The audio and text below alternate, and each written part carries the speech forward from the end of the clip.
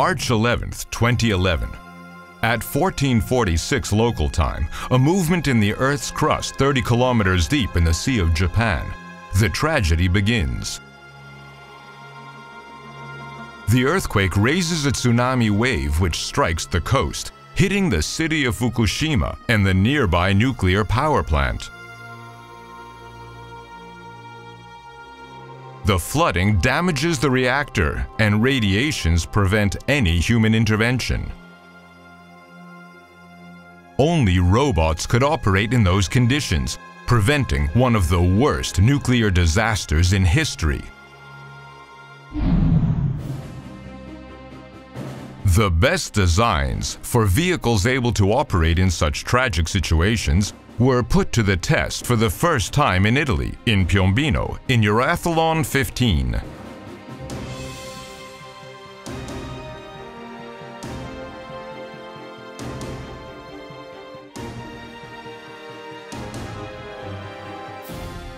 euRathlon is a European project which organizes robotics competition. In particular, in this year, in 2015, euRathlon Grand Challenge is a multi-domain robotics competition in which robots from air, land and sea domain will challenge in a scenario inspired by the Fukushima accident.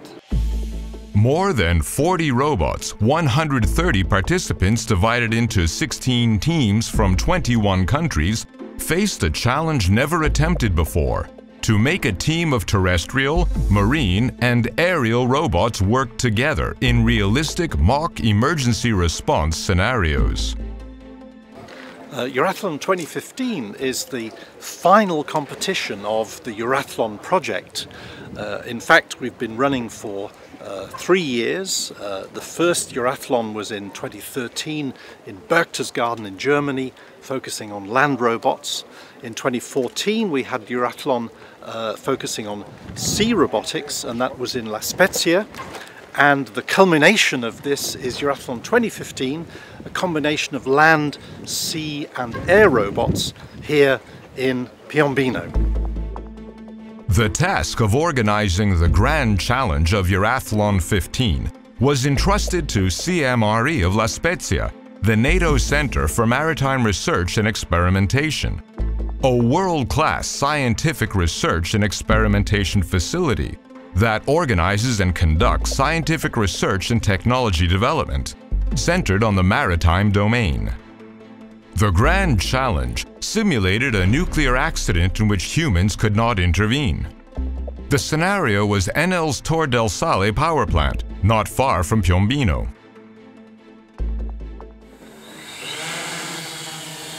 The alarm. The drones fly up to assess the situation from the sky. They are equipped with cameras and sensors to map the area and to identify access points to the building.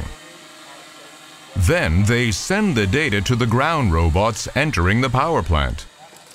Their task is to close some valves and thus prevent radioactive water leakage.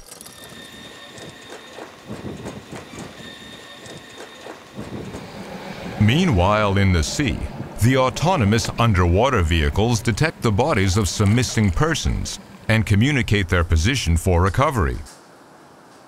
All without the intervention of researchers who can only supervise and watch the work of their machines from afar. The competition has different levels.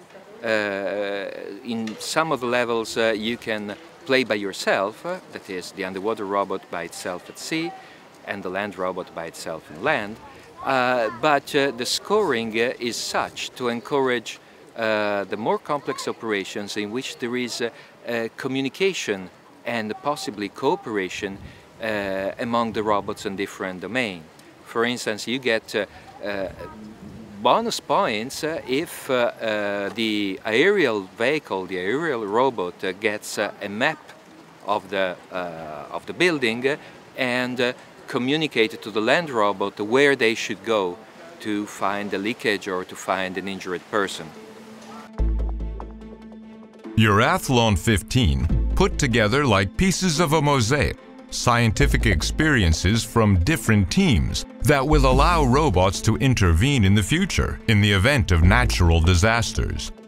But above all, it allowed the researchers to test their vehicles on the field and deal with the difficulties of moving in a realistic, albeit simulated, scenario. euRathlon links air, land and underwater communication and cooperation. So here's one of the opportunities for us to see how we can develop our technologies for underwater communication and link them to existing networks, to existing technologies that operate in the air and in space. But what will robots of the future look like?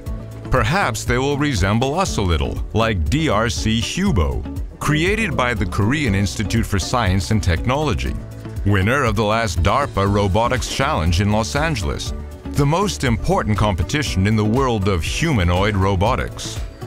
He can do the drive a vehicle, or by using the tool he can cut the door or open the door, or close the leaking valve or climb up the ladder. So he can do many things, but very slow compared to the human. DRC Hubo arrived in Piombino along with Walkman, its European challenger at the DARPA Robotics Challenge, made by the Italian Institute of Technology in Genoa, in collaboration with the Piaggio Center of the University of Pisa. A robotic platform become also test bench for implementing some form of human behavior. So there will be more and more merging between behavioral neuroscience and machinery to make smarter and more adapt robots to live nearby humans. Perhaps in the future, humanoid robots like these will work side by side with humans, ready to intervene in case of natural disasters and in hazardous environments. The road is still long, but euRathlon 15 showed that the goal is not unreachable.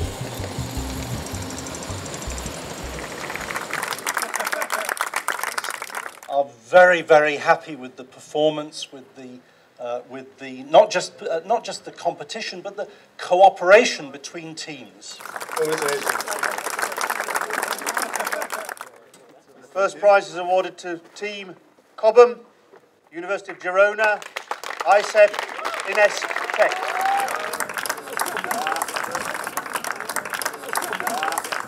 The challenge of euRathlon 15 allowed the most promising European researchers involved in robotics to meet and collaborate. Their work will give rise to new solutions to face future disasters such as Fukushima and make our planet a safer place.